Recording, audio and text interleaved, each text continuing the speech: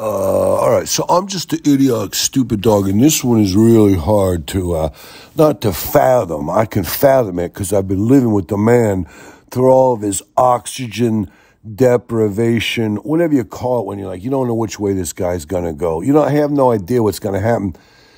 The crazy thing about the man is who knows what he could have been if he didn't suffer from the oxygen deprivation brain injuries. I mean, he hooks up with women. It's rare. But when he hooks up with them, they're bombshells and they're the much hotter girls that you would ever predict that the man would be with. I mean, he goes for long distances with no women in his life and he gets a little lonely. He drinks so much bourbon, you got to think his liver must be pickled, but yet, he's still pretty virile, pretty decently, whatever. He's still got a full head of hair. I'll say that much for him. He might piss 7 times a night, but his big, giant pisses, he ain't in there doing a little squeezy half piss thing. It's not like a squirt gun, squirty squirt. It's a big rope of piss that goes out for like 30 seconds. I don't know what this guy's doing. He doesn't never piss during the day. He only pisses at night. He gets up 5, 6, 7 times a night. But every time he pisses, you can hear that piss through the entire manor house. He doesn't shut the bathroom door, and you can hear that piss reverberate and splash into the entire manor house. But whatever. The one thing I was going to say, though, this is one of those topsy-turvy things where you don't expect a man to come out with this thing, but I'm going to make this quick. I'm going to make this short. The man was thinking about going back to college. I think he thinks, even though he's going on 57 and, whatever, he thinks he can hook up with 18, 19, 20-year-old women, which I think is disgusting. He went and saw the movie Priscilla by himself. The movie Priscilla about Priscilla Presley when Elvis and Priscilla were getting together, first starting when she was 14. And I think he was like gotten the idea that, listen, I could, maybe I'm not trying to hook up with no 14-year-olds or 15, 16-year-olds. I don't want to have a platonic relationship with a 16 or 17-year-old. I want to have an engrossing physical relationship with a 19 or 20-year-old. So the man was thinking about going back to community college. He thought he could get his doctorate from community college. He don't even have a bachelor's. I said, I don't even remember you going to community college before. Believe me, they don't hand out doctorates at community college. They don't hand out bachelor's. You could get an associate's. He doesn't even know what an associate is. He was talking about getting his doctorate, going down there at community college. I said, I'm a stupid dog. I'm pretty sure it don't work that way. He said, yeah, but the tuition is like $1,500 a semester. I could afford that. I could come up with $1,500. I said, I don't even know how you could rub 2 nickels together. I don't know what you're going to do to raise $1,500. What are you going to do, sell some of your old playing cards? Are you going to sell some of your old Joe Namath cards or whatever? He doesn't have a Joe Namath card. I think he's got a Joe Montana card. But it's like at the entire end of his career, it's not a rookie card. So I don't know how he thinks he could raise over $1,500 cash. He could barely pay the taxes on this manor house. He says he's going to get his doctoral thesis. And this is the part that I found illuminating or whatever you say, off-putting. It was like a yin and yang. It was pulling me in and pushing me away.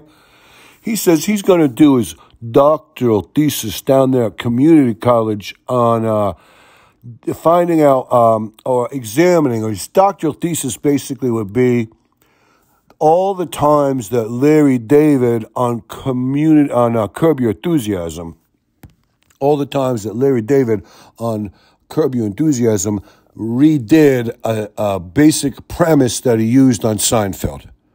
And for the life of me, I don't know. He couldn't even name some himself, but he says there's a whole bunch of times where Jerry does the same thing he did on Seinfeld, only he kind of just rehashes it. Instead of having Jerry play it, he plays that part himself.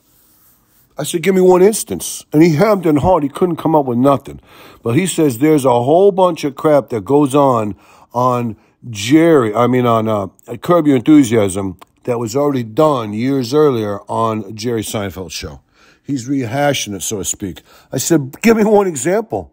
He couldn't even come up with one single example, but yet he says he's going to do his doctoral thesis on this. I was trying to assure him that it's not going to work out the way you think. Plus, if this is such a big issue, you can't name one single instance. And the man started going like, I think there was some kind of episode with a pen, or somebody was supposed to get a pen, or there was some kind of I don't remember. He's like, I cannot remember, but let me assure you that if you watch enough Curb Your Enthusiasm, you're going to find that he was just repurposing a lot of the old Jerry Seinfeld scripts, you know what I'm saying, updating them, brushing them off, but maybe he felt, I'm a stupid dog, but maybe Larry David felt like they weren't done exactly right, so he just wanted to redo them. The man says, no, it's deja vu all over again. He's stealing from himself, he's stealing from his own past. He's refurbishing. He's not even refurbishing. He's repurposing. And I was like, well, bud, as an idiotic, stupid dog, I just want to say that I don't think this is all going to work out the way you think it is, but, you might have a good time. And I think bottom line, I think the man was thinking that Elvis Presley and Jerry Seinfeld have a little bit of a correlation where when they were in their late 20s or their early 30s, they were messing around with high school girls. So I'm not sure if Jerry Seinfeld and Elvis Presley were both messing around with high school girls when they were way, way too old to be messing around with high school girls. But I think the man is thinking, he's not a sicko. He wants to get them when they're, freshmen, sophomores in community college. He's not trying to get high school girls. But I think he thinks because, if you grade it on a curve, Elvis or Jerry getting up with high school girls is going to be kind of like him getting up with community college girls. I just think that's what he's really after. I don't think he's really worried about a thesis. I just think he's trying to hook up with super young women.